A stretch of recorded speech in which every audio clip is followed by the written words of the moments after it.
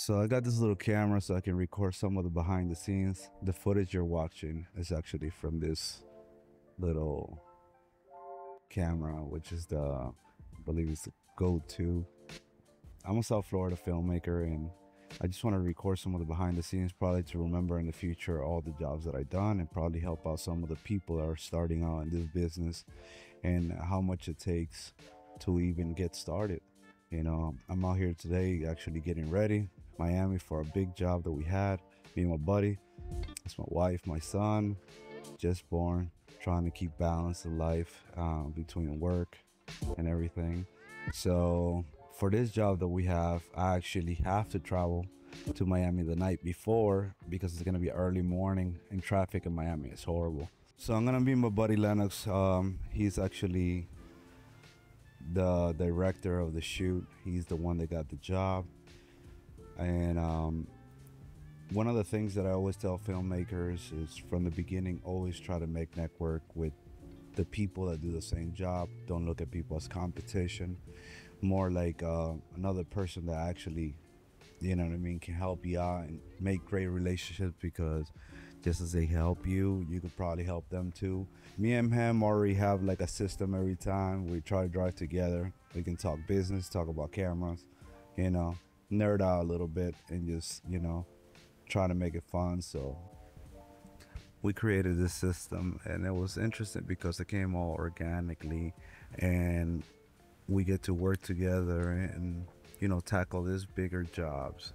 One of the things about filmmaker that actually people don't understand is that you're going to be traveling a lot. So understanding if you don't like traveling is going to be pretty tough for you. But if you're into traveling and you're into looking at new places, definitely. And of course, when you get into a hotel, actually taking all your cameras out, all your gear, that's very important, because you never know.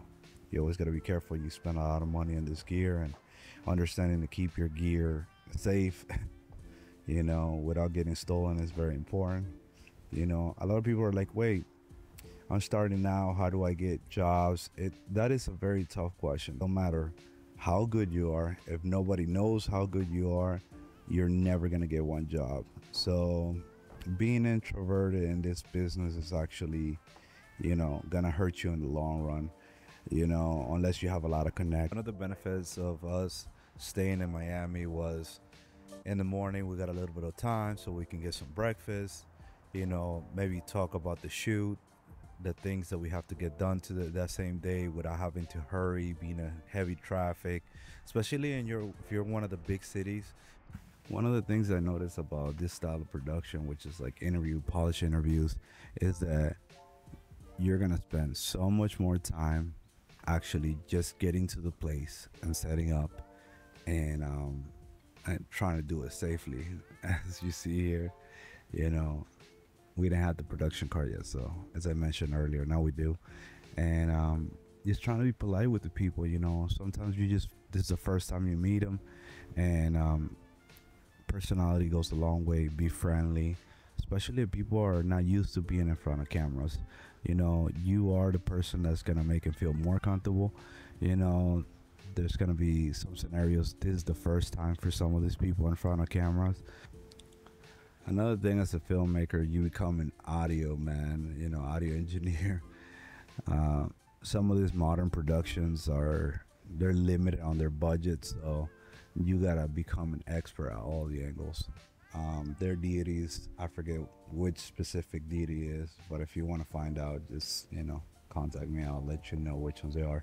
They're pretty good. They have lasted a long time. Lennox actually chose a chair. This is kind of like the prettiest angle we got. So we're gonna boom mic just for backup, and we're gonna have actually the deities on him. So we're gonna be miking the subject. It's pretty interesting because when you're miking people up, you're gonna have to be in their personal space. So I always tell people, ask the person before you jump in front of them and like try to get in their shirt. I always look at these videos back and I'll see what I could have done better that day. So definitely for future experiences. So we wrapped up, the shoot went well, and we had to pack up everything and get everything back to the car.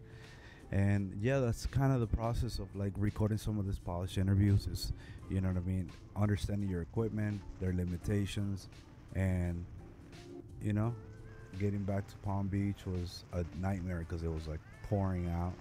But yeah, we did a great job. Me and Lennox feel comfortable with the job that we did, and it's interesting because we've done multiple of these jobs, and they've been pretty successful because when preparation meets opportunity, it's kind of like where you want to be at. It's so much practice we've done, and so much studying we've done, in so many years of dedication. So now it kind of shows when we're in the in the actual action. So, all right, guys. So this is the video, and I'm gonna try to make some of these videos more often and try to connect with you guys. If you guys have any questions, shoot me a message, DM me on Instagram. And I'll see you on the next one.